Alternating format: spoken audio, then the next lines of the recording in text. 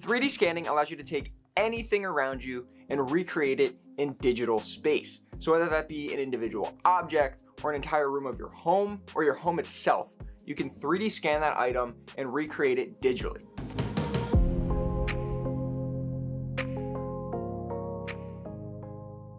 And this allows you to take an object into a CAD program and design something around that particular object that you couldn't otherwise do with just the thing physically, or allow somebody to walk through your actual home on their computer rather than having to go to your home itself. And although this technology can be pretty expensive if you're going for full professional equipment, you can also do it with just your iPhone.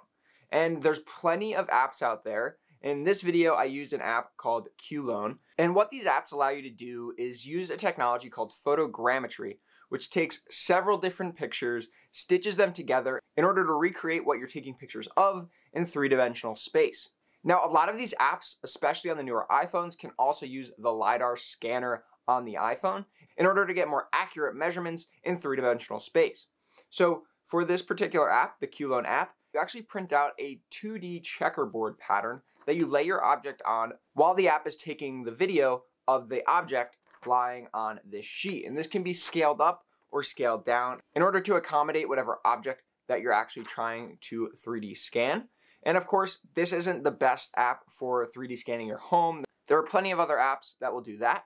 This one is really meant to scan smaller objects that can fit on an 8.5 by 11 sheet of paper. And there's a lot of neat things that you can do with your 3D scanned object once you have it completed. I mean, whether you're trying to 3D scan like a sculpture or something you found out in nature, you can then take whatever you just 3D scanned. Now you have that digital format. You can export it and then, of course, 3D print it in order to have an exact copy of what you just saw. So in this video, in order to demonstrate the technology, I'm just going to use an AirPod, and we're going to scan this AirPod mainly because of how kind of tricky the dimensions are and the shape of it is. There's a lot of just curves and different overlaps to the actual physical object. So we're going to use the AirPod, and I'll show you the process of actually scanning it with the app and then transferring that over in order to print on your 3D printer.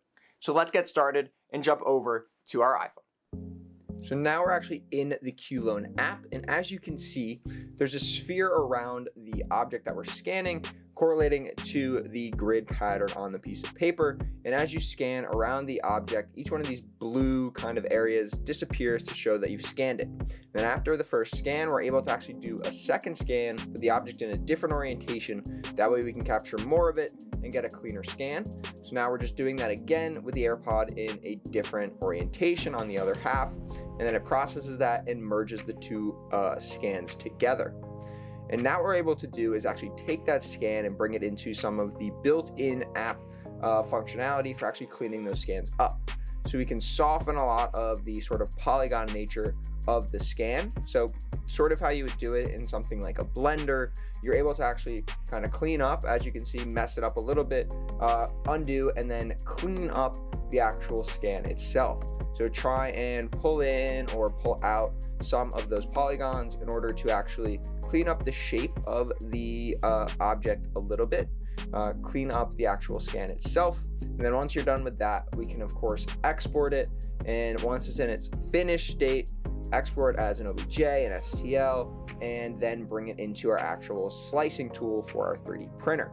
So now we can just orient it in the proper manner. You can then use any of the 3D printer sort of functionality, so we can scale it up if we want a giant AirPod, leave it the same size if we just want to duplicate the object that we've scanned. So now we can bring it back down to the original scale. We're going to want to print something like this object with raft and at like a normal speed. That way you still get some pretty good textures and shape out of what we're trying to actually print. We'll turn the raft on, turn on the structure or the support structure. And now what I want to do is just show you guys sort of how this thing is actually going to print. So this will give you a good idea of what the scan looks like at each one of these different levels. So as we bring it up, you can see that, you know, we're building this layer by layer and how the AirPod is actually kind of constructed and all the formation and the contours of it. So now we can export that and actually get on to 3D printing.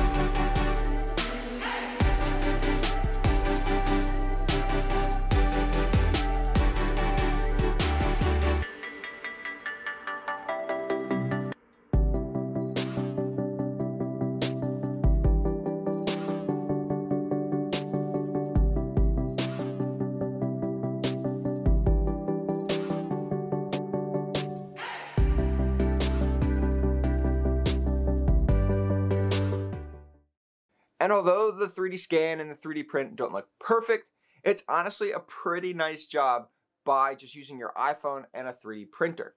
So here we have our AirPod, and here we have our 3D scanned AirPod.